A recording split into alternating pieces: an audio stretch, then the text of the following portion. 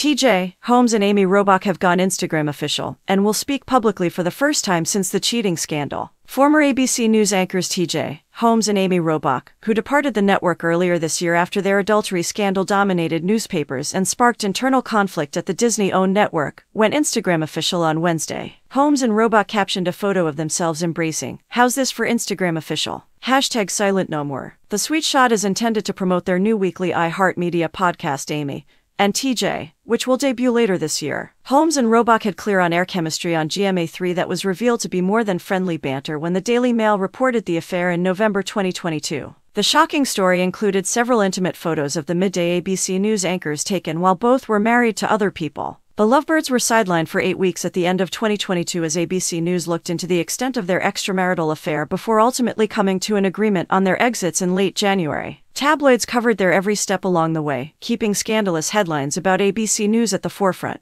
When the scandal first broke, ABC News initially declared that Holmes and Robach would not be disciplined for their relationship, as both parties were considered consenting adults. They were even allowed to go on air the same week their then alleged cheating hit the tabloids, and Holmes and Robach proceeded to downplay it and joke about having a great week. Last month, Holmes and Robach shared images of themselves enjoying sporting events at the University of Arkansas, where Holmes studied journalism. When the adultery scandal surfaced, Robach had been married to former Melrose Place actor Andrew Shue for 12 years, while Holmes had been married to Marilee Fiebig since 2010. Both of these couples are now divorced. The Amy and TJ podcast will mark the first time Robach and Holmes speak publicly since their own names became part of the headlines, according to iHeartMedia.